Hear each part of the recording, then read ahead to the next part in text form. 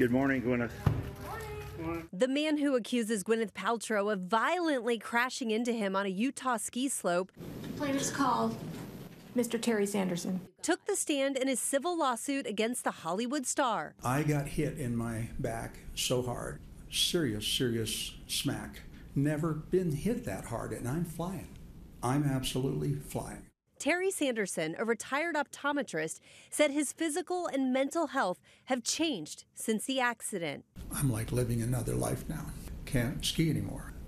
Of course, I'm desperately to be close to my family and my girls. It's been more difficult. The defense called Paltrow's ski instructor Eric Christensen to the stand.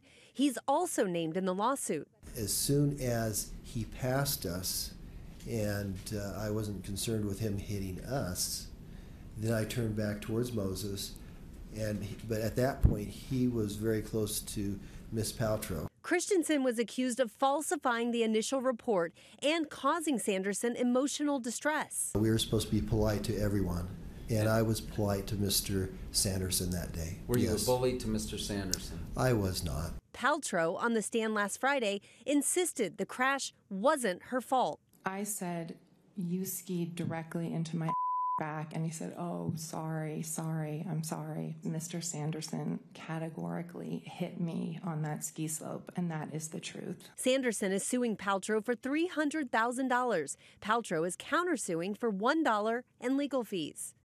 Paltrow's husband and kids are expected to testify, and the trial could wrap up by Thursday.